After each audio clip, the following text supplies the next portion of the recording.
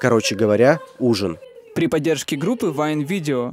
Я лежал на кровати, не знал, чего мне хочется. Настя предложила погулять. Я и в хорошие времена гулять не любил, а тут вдруг захочу. Тупое предложение. Предложил себе поесть. У нас, как всегда, была вчерашняя пицца, кола и полбутерброда. Нет, не царская эта еда. Лег снова. Настя читала свои тупые гороскопы и совсем мне не помогала. Сказал ей, что у меня проблемы. Я не знаю, чего хочу. Она сказала, что это нормально, ведь я по гороскопу рыбы. Точно, рыбы. Я хочу рыбы. Жареной, вкусной. Ну прям как шашлык. Только рыбы. Настя сказала, что тоже 100 лет не ела рыбу. Ну вот и отлично, коль тоже хочет рыбу, то пусть идет ее покупать. Я свою работу сделал, подал идею, а остальную легкую работу уже пусть выполняет женщина. Настя с подозрением отнеслась к этой теории, но пошла в магазин. Через полчаса вернулась, довольная как слон. Сказала, что выхватила лучшую рыбку. Я посмотрел в кулек, там лежал давно усопший карасик, причем один. Я спросил, что это за дела. Настя сказала, что в магазине остался только он, но продавщица сказала, что он был самый резвый, вот его никто не смог выловить. Но перед самим приходом Насти он притих. Судя по подозрительному запаху, он притих где-то недельку назад. Настя расстроилась. Ну ладно, давай хоть из кулька вытащим этого живчика. Кинули его в воду. Через пару минут Настя заметила какие-то шевеления. Я сначала не поверил, но он реально начал оживать. Я сразу назвал это синдромом дяди Юры. Он у нас тоже с похмелья воды выпьет и оживает. Настя радовалась. После короткого ликования я пошел на диван, а Настя начала готовку. Через 10 минут она пришла ко мне с ножом. Неужели она узнала про тот случай с ее подругой? Но нет, оказывается, она привязалась к этому карасику и теперь не может его убивать. Господи, ну что за сопли? У тебя тут человек с голоду умирает, а ты карася жалеешь. Забрал у нее нож. Подошел к карасю. Я смотрел на карася. Карась смотрел на меня. Искра, буря. Захотелось на рыбалку. Сказал Насте выйти из кухни. Не женское это дело. Собрался с силами. Чтобы было не так банально, вынес карасю смертельный приговор. Карась пытался что-то сказать, но я его не понимал. Я поднял нож. Время как будто остановилось.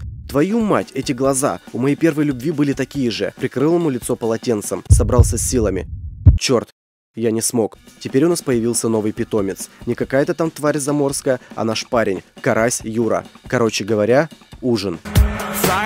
Всем привет! Если вам понравился ролик, не забудь поставить лайк и подписаться на канал. А также подписывайся на наш инстаграм. Там много прикольных фоток со съемок и другой крутой информации. Ссылка будет в описании. Еще раз спасибо за просмотр. Пока!